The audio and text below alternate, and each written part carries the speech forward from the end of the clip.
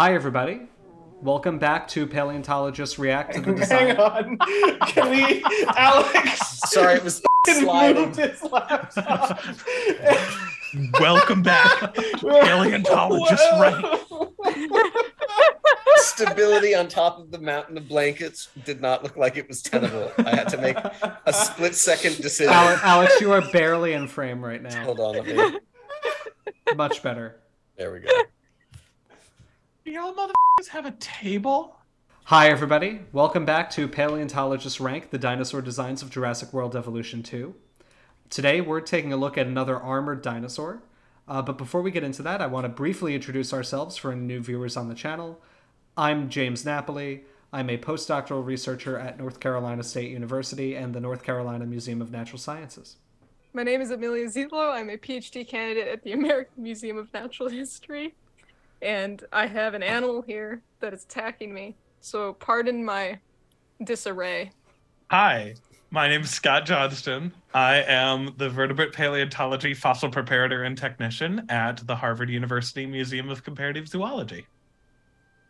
Hi, I'm Alex Rubenstahl. I'm a PhD candidate at Yale University, and this is all a big lie. This is the third one of these we've recorded tonight. This isn't a new day. As you might be able to tell by the same shirts that we're wearing. It is a new day. It's 12:07 a.m. It's a new dawn, it's a new day, it's a new life. And I'm not feeling good. My name is Dalton Meyer. I'm a PhD candidate at Yale University as well. And together, we're the skeleton crew. and we have been all night. And we will be forever. So today, Dalton, why don't you take us away and show us this enclosure you've built? Yeah, so this is an enclosure full of little guys. And today our little guy of choice is Nodosaurus. And they're frolicking through the fields and fens, having a wonderful time. We've chosen this particular bluff overlooking the sea because Nodosaurus was actually found in marine sediments in what's called the Frontier Formation. And as Scott hypothesized, it's very possible it's included in the game explicitly because it's from the Frontier Formation and it's made by Frontier Studios. Oh, look at them go. They're going underneath each other. Traffic jam. That's a good behavior. I like that quite a bit. A little glitchy, but yes, that's... Oh! He kicked him! Oh, that's excellent. Oh, That's wow, that just maybe jumped up an entire letter. Yeah. Yeah, that really delights. We're going to have to see that again a whole lot closer up. Yeah. Don't worry. The next Look at time I him see go. it happening, I'll get in closer. They run funny. That's great. I have many times, and if you play this game, you've probably thought several times of why the hell did they choose to include X creature, such as one of our previous episodes, Hoyangosaurus. Why did of all the animals, why that one? And I am pretty sure that someone found out that there was a Frontier Formation working at Frontier Games and chose one of the only dinosaurs known from there, or one of the only things known from there. Yeah, it's a remarkably unproductive deposit. Yeah. And so as you might see by the forelegs and general land-living behavior that we're observing, this animal didn't live in the sea. It was found in marine sediments, but it did not live in the sea. So what is a possible mechanism for how it got there is what's called bloat and float, which is a funny name for a somewhat grim and gross process in which the decaying body of an animal fills with decay gases that the bacteria produce, which help to make it more buoyant. And you see this with other ankylosaurs too, and it might be because their body is held together by all of these osteoderms. There he goes. We're gonna go.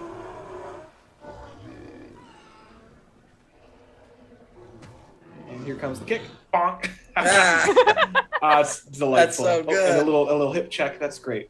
But basically, these animals are built like tanks, right? And so these gases expand, and instead of just immediately like bursting and popping, they become buoyant carcass balloons that have the opportunity to float out to sea.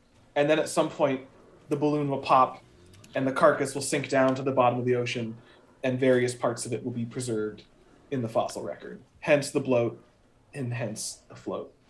Yeah, and so I mean, again, as I'm sure you're all aware, I work on mosasaurs, but I do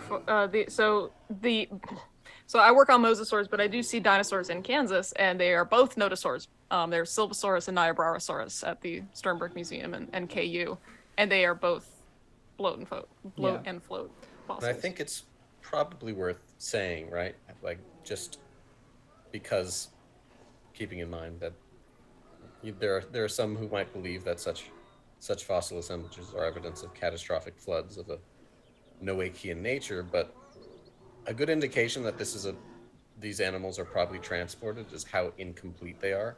Mm-hmm. Like, these dinosaurs that are found in these marine sediments are almost always very fragmentary, partial skeletons, often just single elements. So because this animal is known from, let's just say, very fragmentary material, to say the least, it's the design we wouldn't necessarily say is like taking liberties, because we kind of don't know what this animal looks like. It's just not really Nodosaurus. It's a much better representation. Well, I guess it's a representation of Borealopelta, which is one of the most absolutely stunningly beautiful dinosaur fossils, or just fossils, ever found. I remember when I first saw the news for it, I genuinely didn't believe that it was a fossil at first. I thought it was a cool sculpture. I remember scrolling by it on Twitter. It's simply stunning. Mm-hmm. It looks like a gargoyle. It looks like it genuinely looks like it's a statue carved from stone.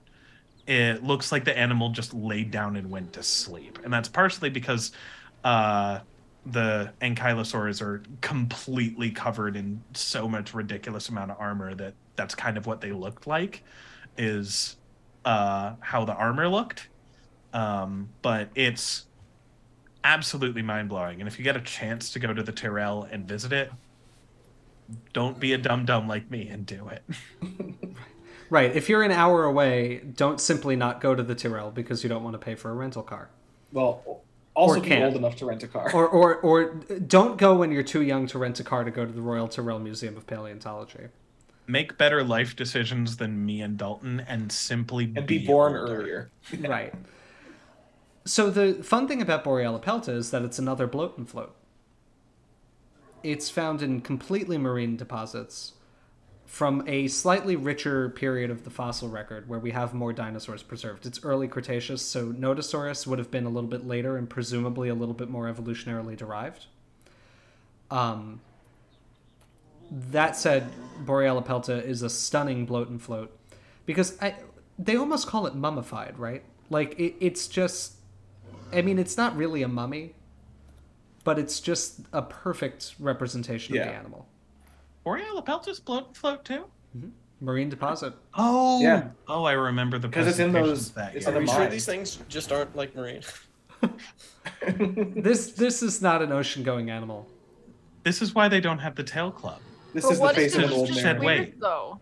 What if it had this soft tissue tail paddle and like maybe the spikes were supporting like a stingray wing, you know? Right. Or balloons. We can't say they didn't have them. Borealopelta is really cool also because Borealopelta is so well preserved that we can actually tell what color it was. I don't remember the exact source of evidence. Does anybody else remember what they did? Was it just like melanosomes preserved in the keratin? It was melanosomes. Mm-hmm. It was melanosomes and eumelanosomes, like because if memory serves, those are kind of like the only evidence of color that can solidly fossilize. No? No, I remember there was a snake that had another kind of pigment structure, but at least for dinosaurs, I think it's what we're limited to. Well, also how are we inferring iridescence in like Microraptor and Kaihon? That's like structural, right? That's structural. Just thinking that. Right, yes. Yeah. But so there are other ways, but yes. So I guess in really specific situations, we could tell if something is blue or not. It would depend on preservation, being able to it tell would you. incredibly depend on preservation. Yeah. But the melanosomes and eumelanosomes are they're pigment, they're not cells, right? No, No, they're like proteins, They're right? protein. they're like Wait. capsules. I think they're organelles. What Melanosomes are organelles. Okay. Yeah. So they're parts of cells. They're in the cells. Yeah. What about eumelanosomes? Are they the same thing? Yeah. I would Like assume in so. terms of like the Well, how are they- structural, like. Well, the I class. think I don't know if eumelanosomes are a thing. There's eumelanin and pheomelanin Oh, that form okay. different, and like the shape Shapes. of the melanosome is dictated Dalton, by the you take composition. this. No, I think you had it. You got it. So the melanosomes are organelles in cells. So really quick, like cell biology lesson. Cells have little things in them, and they're called organelles because they're tiny, but they function kind of like organs do in a whole organism. And so melanosomes being an organelle, they're tiny things within the cells. And my understanding is that they are the organelles that contain the pigment. So they, I'm assuming, contain different kinds of pigments and different amounts of pigments. And that's how you can get a sense of, I don't know how this works with dinosaurs or like, how you tell which pigments are which. So, But like in a it's living the shape. animal, the shape. Okay, sure. Mhm. But yeah, so that is what a melanosome is. yeah, and so some melanosomes are kind of more rod shaped, and some are more spherical in shape. And looking at what shapes are there, what the like distribution of them is, and what proportion are rod like and sphere like, at a very kind of nutshell level, will give you some sense of what color is being represented by the patch that you're investigating. I Right. believe, based on I think on the shape or however they've been identified, that they're most similar to the melanin groups found in bird feathers, right? I think They so. are, yes, but I also am unclear if that's actually notably different than what we see in mammals. Just it may be amniote level, but I don't know. I don't think it's incredibly different. And so it's also worth pointing out, so the two kinds of melanin that we can really see. So eumelanin is like dark brown black. My hair color is quite rich in eumelanin. Scott's redder hair is much richer in pheomelanin. Right. So pheomelanin is kind of your ruddy brown to red color. Eumelanin is your dark brown to black. Right, and I think that kind of can launch us into, not launch us, but is worth keeping in mind that the entire range of color is not captured in these. Right. Yeah, Like, there are different ways to make different colors. So just because we are getting these two melanin types doesn't necessarily mean that's the only color we're seeing on these animals. There could have been complex interactions of different melanins that we're oblivious to. And it's other also pigments that don't fossilize. Yes, yeah, exactly. right. That said, it hasn't stopped paleontologists from deciding that we know the color of everything. It's weird that the color of every dinosaur turns out to be red, because red, black, pigment, and brown. right? Red, Hey, black, man. and brown fossilizes. I mean, I kind of get it. Like, we went from this is completely unknowable to like now sort of knowable. Right. I think it's also worth pointing out that I don't think like osteoderms and scales can do it, but I don't think osteoderms like this can really have a lot of structural color going on. So like for Borealopelta in particular, because we're looking at the color of the osteoderms, which I don't think can do the kinds of structural things that allow you to get like brilliant greens and blues and iridescence. I think the ratio of pheomelanin to eumelanin that's seen is a really good indicator of what color it actually was. Like maybe with some nuance that we can't know. But the ultimate reconstruction of the color of Borealopelta is what Dalton's showing here on the video, which is that it was mostly red, with counter shading and a white belly that's not really captured on this model. Yeah, a lighter belly, not A lighter like belly. a stark white belly. And notably that there is evidence that the tips of some of these larger spikes and osteoderms had higher concentrations of darker pigmentation, if I'm remembering correctly. So this kind of patterning, I think, has some justification to it. Right. Which is really cool. So, I mean, as Nodosaurus, it's hard to rank this design because we don't really know much about Nodosaurus. We can just pretend it's Borealopelta. Well, that's what I was going to say, is like, as Borealopelta, this is almost perfect as a model. The only thing Pretty that's much. really wrong is the feet, which are wrong in almost every quadrupedal dinosaur in this game. Yep. It is also funny to me that this is one of the cases where this animal has an entire group named after it, and we know almost nothing about it. The Nodosaurs are a group within ankylosaurs that are, well, hopefully, you've seen our Euoplocephalus episode, so you know the other one, the ankylosaurids. Ankylosaurians, Ankylosaurians, I believe. But Ankylosaurians? Well, there's a family level group, and then all the and then ankylosaurian. Ankylosaurids. It's Okay. Nodosaurids and Ankylosaurids. Okay. With So some others. So hopefully you've seen our previous Euoplocephalus video, so you'll be familiar with the ankylosaurids that are rather more notable for having their big fancy tail clubs, and the Nodosaurids do not have those. They are generally more characterized by having slightly longer tails, more flexible ones because they don't have that big old tail club, and a lot more larger spikes and armor, seemingly around their shoulders, and generally like some spikes along the sides of their tails as well. Yeah, you don't really see the tail ones on this one, but the shoulder spikes are pretty obvious. Just wait till we get to Sauropelta. Yeah. But should we go to the species viewer and rank this design, or is there anything else we want to talk about with Nodosaurus here? I have very little to say about this animal in general. They don't have tail clubs. They got cool shouldery armor. One Colors. thing that might be interesting to note is that, generally speaking, like, despite the fact that the two groups of ankylosaurs presumably diverged at the same time, the fossil record of Nodosaurians is much richer earlier on, to my knowledge, than the fossil record of ankylosaurids. I have to check that. I believe that's true.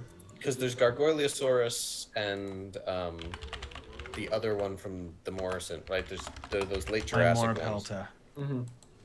But Are those derived enough to actually be ankylosaurids or They're Nodosaurids. They're Nodosaurids. are. Yeah, they're all Coelacanthines, Nodosaurs. Nodosaurs.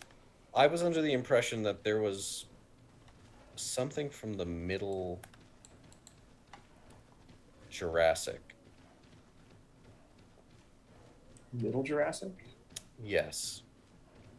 Like, the most basal known ankylosaurid, according to Wikipedia, is Euoplocephalus, which lived in the late Cretaceous.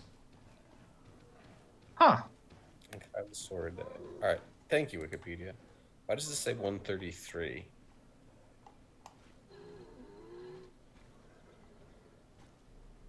This is sus. Well, You're no, not so... sus. Okay, so Minmi, Cedarpelta. So there are some early Cretaceous Chuan ankylosaurids. Quilong. I remember one of these being reported that kind of has like a transitional tail club. So, I don't know okay, if there was one, but there should have been one. I can't do enough research to back up my statement right now. I might just cut it out. I think you might. I think he's correct. think you're probably right. And I'm not saying that there aren't early Cretaceous ankylosaurids. It's just that, like, it appears that Nodosaurids become successful faster.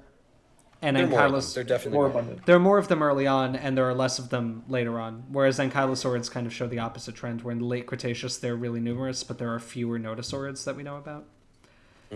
You know, the fossil record's incomplete, as I always say. It's possible that pattern will change, but given that they're pretty heavily built animals and are subject to the same preservational biases, I'm inclined to believe that the signal is roughly accurate.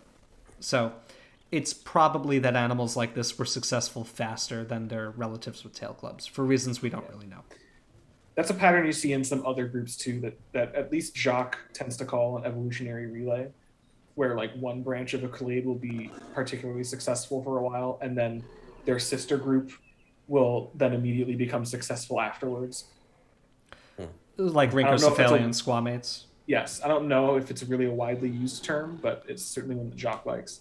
I It's like not that quite a bit. inconsistent- It's not, and it's not inconsistent with like modern distribution of groups where you'll have incredibly diverse groups that are like sister to something with like 1 or 2 species in it Yeah. that live in like one place. Here come the Nodosauruses. Wow. Kind of boring. They're a little dopey. It moves slow. These were not fast animals. They're This calm.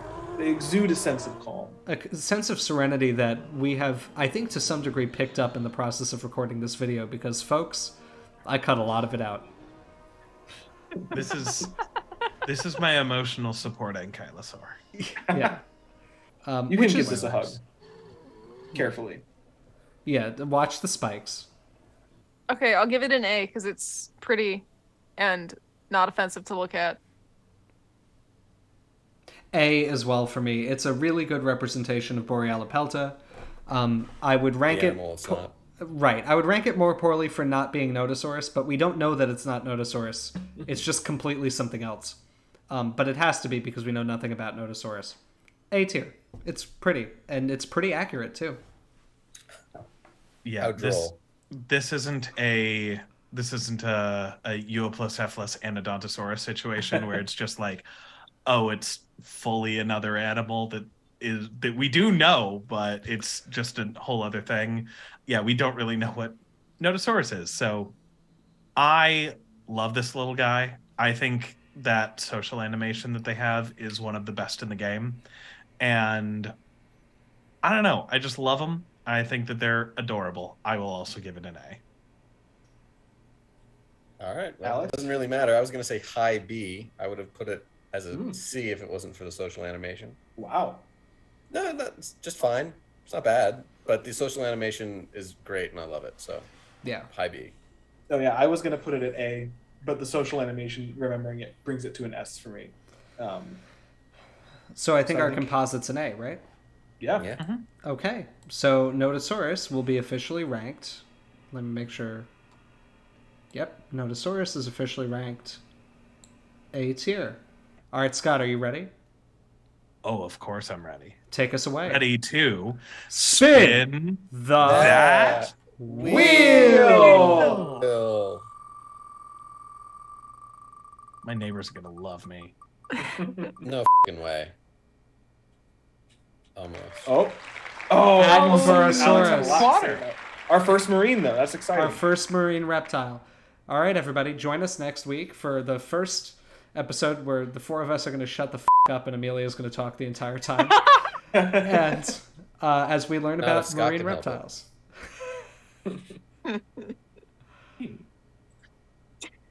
Alex, Also- why are you skinnamarink right now? I'm still working. For our dedicated fans, here's a little Dalton cam for you. There he is.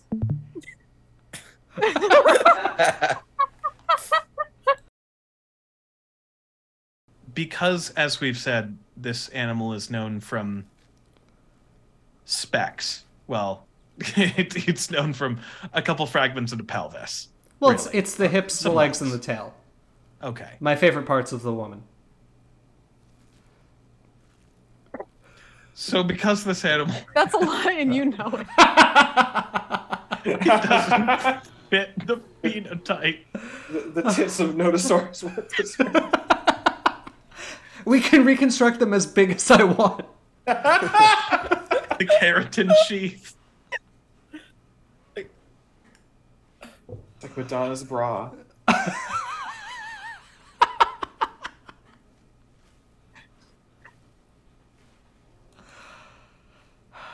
Calm like the Nodosaurus. We are the Nodosaurus. Outrageous.